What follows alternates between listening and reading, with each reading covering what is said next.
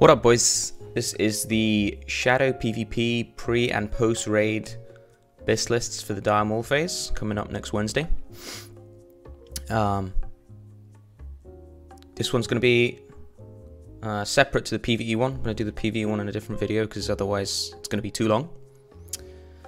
And essentially what I'm going to be talking about a little bit at the start is kind of like the mindset behind why I've taken these choices or gone for these choices compared to some more conventional stuff. And to be honest, that's due to, like, I've been messing around with World PvP Shadow for like a week or so now, maybe 2 weeks, just trying to get into fights, trying to get into like 1v2s, 1v3s, like all sorts of crazy stuff like that.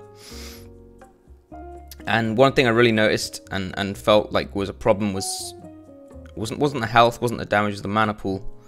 You tend to go quite quick, and then you just don't have anything to deal with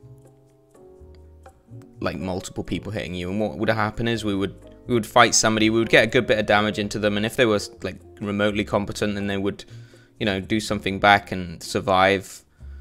And then, you know, we'd be fighting a couple of guys, they'd be doing some damage to us, we'd see them a bit, have to heal up, and then at that point you like, okay, now I want to try and finish one of them off, but then I was running So with that in mind, I've decided health and mana are kind of the priority now over any sort of damage, and then some sort of regen as well, like mana per 5, and then kind of after that then we'll grab whatever spell damage we can, and in later phases we'll be able to get more spell damage because these items with decent stamina int will have damage on as well. But currently, at least in the pre-raid, there's very little that has good stats on and damage. And in the post-raid, there's a few items, but not that many. So the spell damage doesn't actually scale that well for Shadow. A lot of the time, you're going to be mind blasting, painting in World PvP. You're not going to be getting that many mind flays off, at least in battles against multiple people. Because you're going to be trying to, you know, survive and stuff as well, so globals are going to go on that. And Mind Blast gains really low coefficient from spell damage. Shadow of Pain gains a decent bit, but Shadow of Pain is it's not going to kill them quickly, right? It's the Mind Blasts that you're going to burst them down with, so the Pain is kind of an outlast tool. So we're kind of avoiding, we're not prioritizing spell damage as much. So to get into it, otherwise it's going to be, I'm going to babble on forever. We're going to start with the Dread Mist Mask and go with the Mask Belt combo. And I think that was in the previous one as well. This one's kind of an update for that. And that gives us 200 armor from the set and decent int stam on both pieces compared to the options. Next we got Lady Maze. The other option obviously is the Jeweled Amulet of Cainwind, but that's a little bit lower in terms of stats. And then your other options, if you don't want to BOE, are Dark Advisor's Pennon, which has got good damage on, if you're going for that route. You've got Anastari Heirloom, which is a little bit less damage, more stamina, but less int. No int, in fact. That one's okay as well if you've got it. And then Tooth of Gnar is okay as well. A lot of intellect on Tooth of Gnar, and then a little bit of regen and stamina too.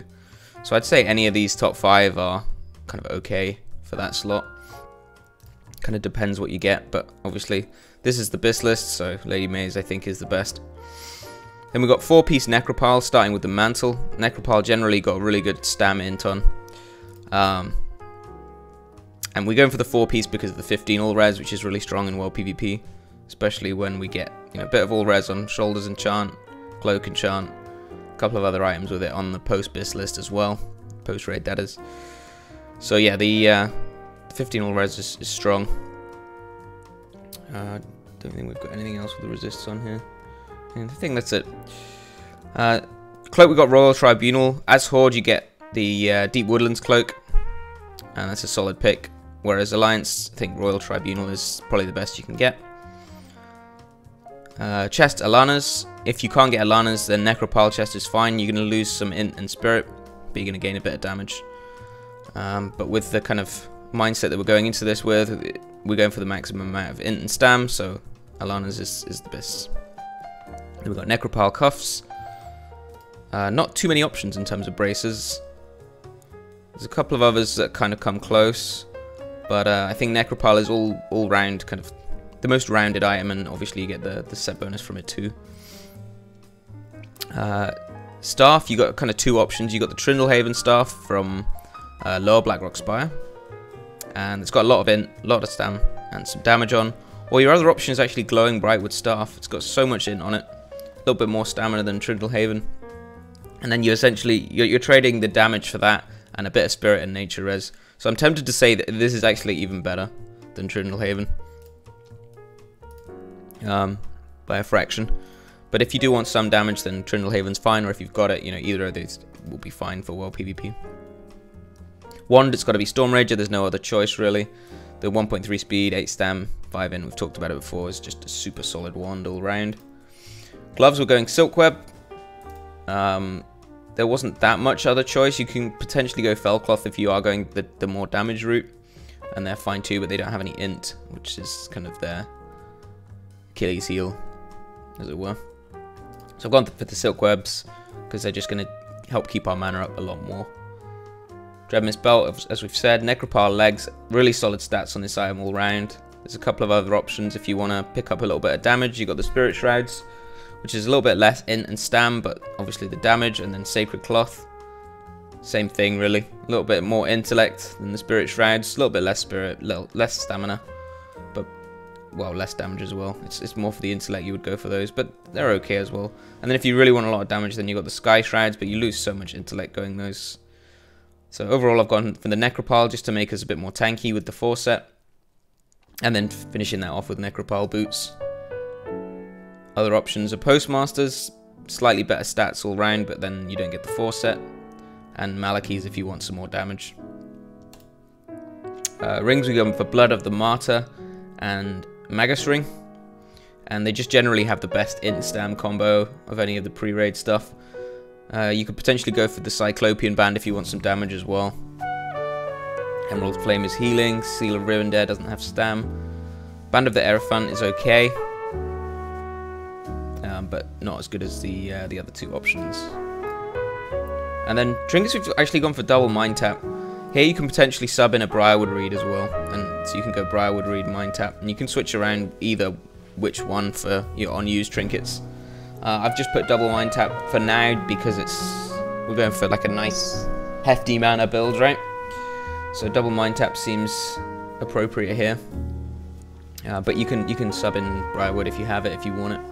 If you're feeling like you're lacking a little bit of damage, you know, it's all about being versatile and being able to change up kind of on the spot, understanding what the situation needs, that sort of stuff. Obviously you can change the helm for Rocket Helm and stuff like that as well. And then we've got the Shadow post-raid Abyss list, and this one was a little bit trickier. We've got a few kind of contested picks, I guess, where I'm not 100% certain yet, but we've made a pretty good bet, I guess. We're starting with the Circle of Prophecy, and to be honest, this one is relatively uncontested. You've got Halo of Transcendence, but it's healing. Circle of Prophecy actually has some damage on it, and they have about the same stats in terms of int, stam, all that good stuff. The only thing that the Halo has is the Frost Resistance extra. So if you're fighting mages, potentially wanna grab that if you've got a few other pieces of Frost Res on, but by no means mandatory. Good. Well done me. Neck, we've got Choker of the Firelord, and this one was a little bit contested. Again, you can potentially go for Lady Maze just for the stats. There's so much intellect and stam on it, but then you are losing 34 damage and healing, which is definitely a significant amount, and we shouldn't discount it. Even if we're going for stam int, I think 34 damage and healing is so much that for the sake of 12 int and 3 stamina, it seems like a lot. And the other option here is Choker of Enlightenment. Now here we're only losing, what, 16? So we're losing 16 damage and healing for the sake of 3 int and 2 stamina. Now again, it seems like Choker of the Firelord is actually the best here, just because of the amount of damage and healing on it. It's so much. especially for a neck. Dark Advisor is obviously a really good pick as well. Same stamina int, and you're only losing 14 damage and healing, so if you can get this, it's a good shout for sure. But yeah, I think Choker of the Fire Lord just wins out all round, but again, you can use most of these necks and you'll be fine. The difference is not that significant in the necks.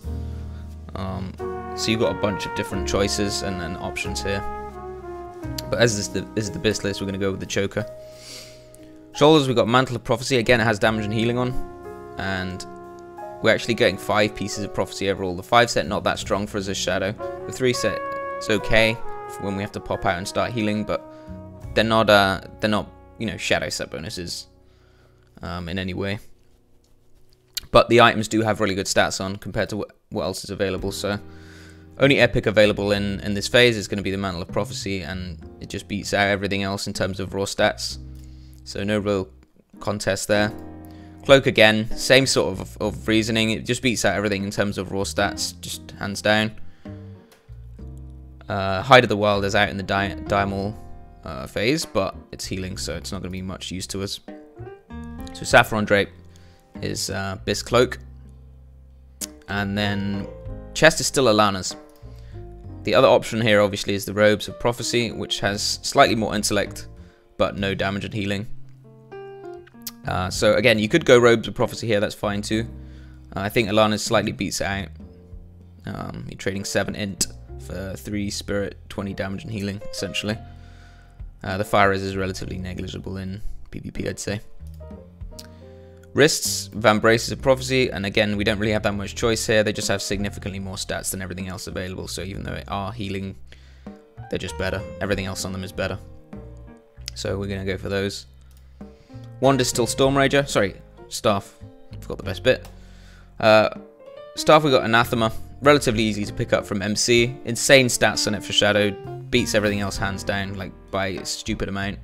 So much int, so much stam, so much damage, and it's got some bonus MP5 and Shadow Res as well. Like, it's insane stuff. You're not going to come close to that this patch for Shadow for sure. And yeah, Wand is still Storm Rager. No changes there, and I think it stays for a couple of patches actually. And we got quite a curious pick for the gloves. We got Gloves of the Hypnotic Flame. And the reason for that is they just have so much stamina in on. So even though they have fire damage on and some of their budget is gone on that, the stamina in make up for it with that little bit of damage. And they just beat out Gloves of Prophecy and everything else, to be honest. All the blues have just lower stamina in. And since that's kind of what we're aiming for, Gloves of Hypnotic Flame actually win here. Belt, we've got Sash of Whispered Secrets. And it actually doesn't have any int on, and you could potentially argue that Girdle of Prophecy is worth it. We're trading 22 int for 10 stamina and what's that, 24 damage? But we gain the 4 MP5 as well, so I think either of these belts are fine. It kind of depends on what you're going for a little bit more. I think Girdle of Prophecy is definitely a good pick. There is a lot of damage that you're losing out by taking it though, but 22 int, actually, I'm going to switch it over. I'm going to go for Girdle of Prophecy here.